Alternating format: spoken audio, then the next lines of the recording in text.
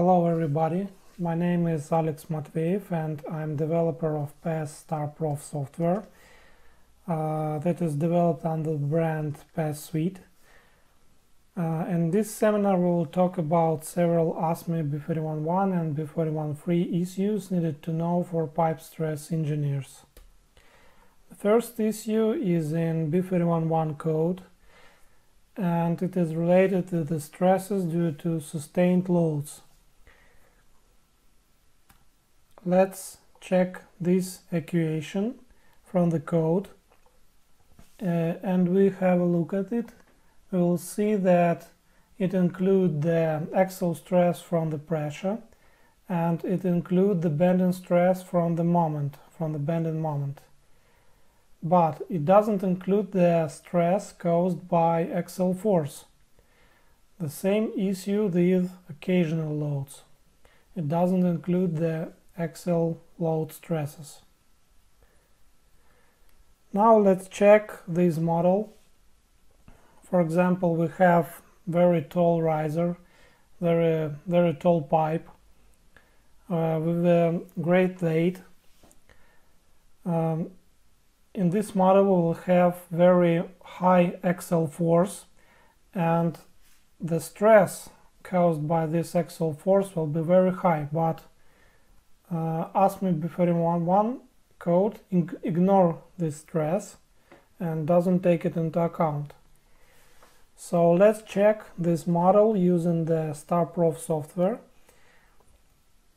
Here you can see the original code stress calculated by original code equation, and this stress is very low. But if we will use this option to add the axial and torsion stresses into the bending stress calculation, sustained stress calculation, sorry, it is SL with asterisk, you will see that the stresses are much greater than allowable values. How does this stress calculated? The SL with asterisk is calculated according to the equation similar to ASME B31 code, and it is include the axial force stress and torsion moment stress. And for this model the difference is significant. If it doesn't take into account the axial force, the stress will be very low, but if we will take into account the axial force, the stress will become greater than allowable. So in real system we will have the failure here, but according to the code it's okay and you will not see any problem. Another issue is the same reason, but it's related to the expansion range stress. In ASME B31 code, it takes into account only bending moment. It doesn't take into account the axial force, doesn't take into account the torsion moments, only bending moment. So if you will create the design like this, the pipe that is restrained between two anchors, the code stress will be 0. The stress will be 0 because the bending moment is 0 in this model. But the real stress range will be huge and it will be greater than allowable because of very high axial force. So in this case you need to include the axial force stress and torsion stress too. You need to check this option in StarProf, and software will automatically include the stresses from axial force and torsion moment into the stress calculation. And sometimes even experienced piping designer can make a mistake. If you have very big model, you can miss the wrong design when some part of the piping is restrained between two anchors. Now let me show you how to check this in the software. I will create the simple model. I will use ASME B31 code. The ambient temperature will be 0. Now I create the pipe. For example, 3 meters.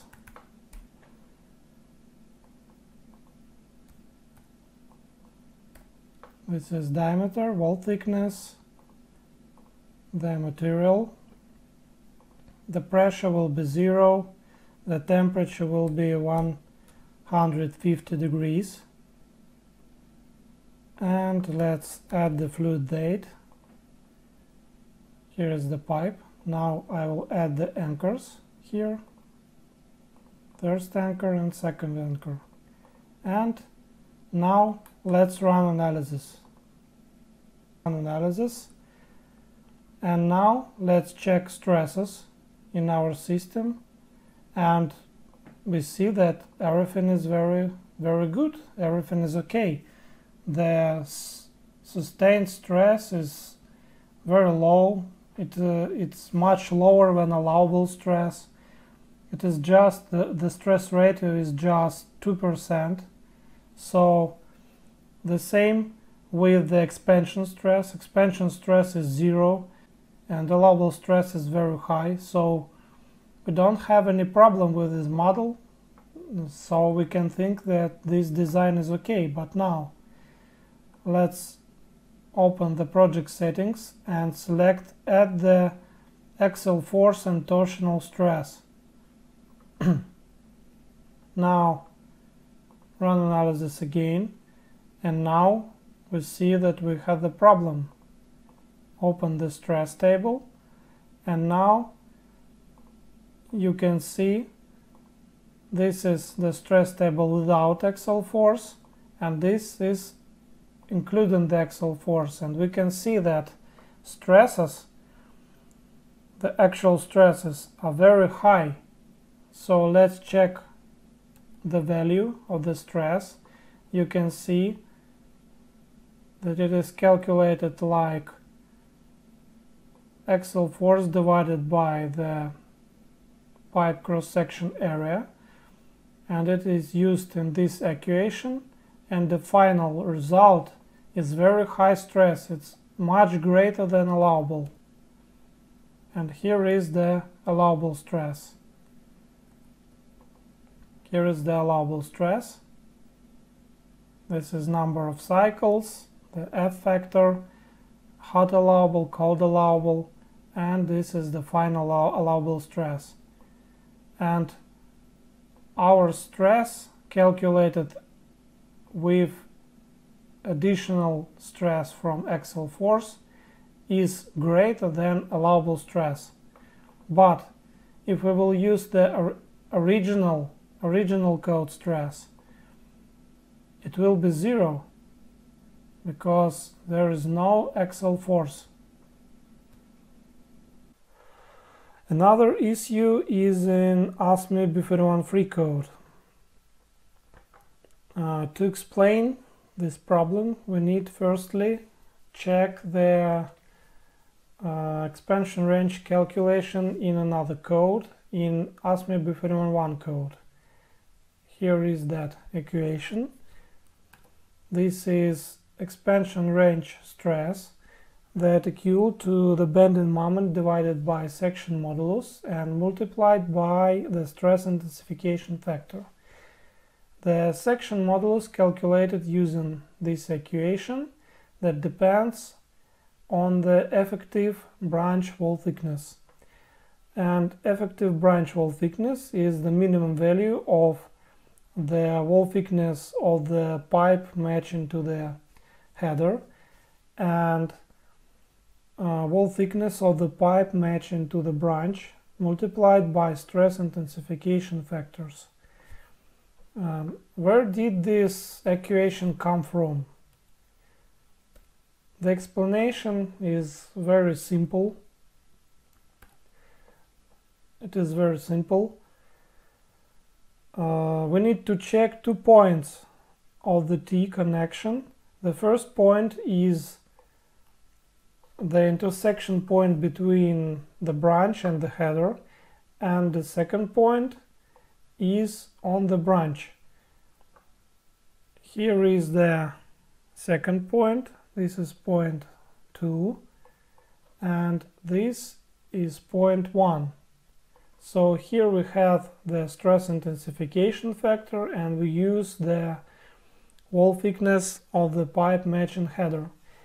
And in this equation we use the wall thickness of the pipe matching branch, and we don't use the stress intensification factor. We can convert this equation to the simpler using the effective wall thickness, that is minimum value from TH and I multiplied by TB. The same idea is used for sustained stress, but here they use another value. It's 0.75 multiplied by stress intensification factor.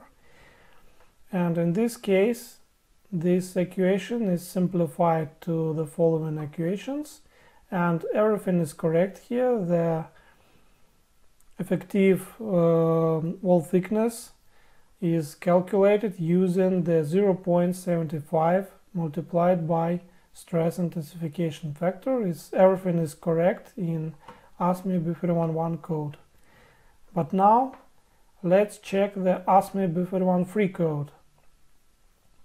If we will follow the same logic, we need to check stresses in 2 points. The first point on the branch, and the second point is intersection point between 2 pipes.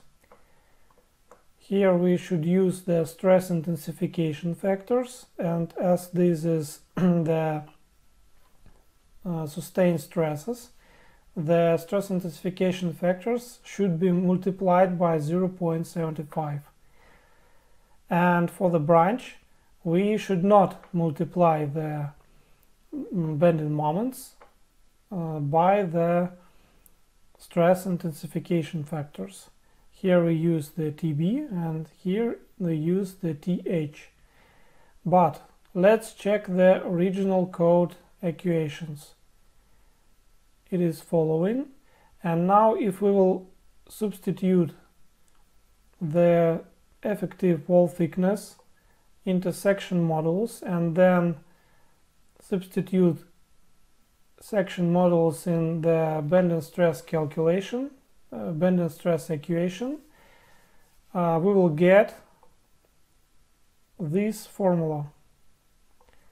Now let's compare the correct equation with the equation that we get. Now we can see that stresses in the intersection point between pipe and between header and branch are correct. This value and this value is equal. It is correct. But if we will check the second point on the branch, we will see that the code stresses are 25% lower when it should be.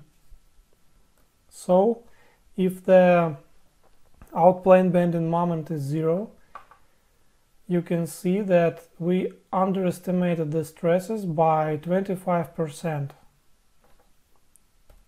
If we will assume that in plane bending moment is 0, and let's take the outplane stress intensification factor equal to 1.4, we will underestimate the bending stress by 20%. How to correct this? We can substitute the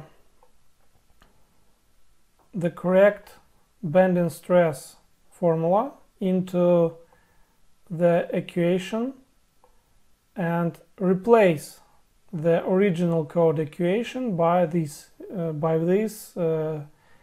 correct equation where we calculate the stresses in 2 points, in branch and in the intersection point. And also we should use the accurate value of header section modulus and branch section modulus. But unfortunately these corrections can't be made in the software because ASME B31 free code revision needed. So we can only recommend to use the ASME B31J code that contain more accurate stress intensification factor values. It is very easy. You need just to select this option in PathStarProf project settings, and after that StarProf will automatically take into account the stress intensification factors according to ASME B31J, and also it will use the accurate real section models for header and for branch. And also StarProf will automatically convert all the T's in your model to the more accurate model with the rigid element with length equal to the half of diameter of header, and automatically it will add the flexibilities on the branch and flexibilities on the header. So StarProf has two-layer model. The first layer is the model that you can see, that the software user can see, like this. But after you push the button Run Analysis, StarProf will automatically convert the original T's into the complex T model that takes into account the flexibilities of the header, the flexibility of the branch. It will automatically add the rigid element, and also StarProf automatically will take into account the greater thickness of the header and greater thickness of the branch if you will specify the T height and T length. It will be done automatically. But even if you will not select this option, if you will not select the ASME B31J, StarProf will continue modeling the T's using the rigid element, because it is important to exclude the unnecessary flexibility of the branch from the model.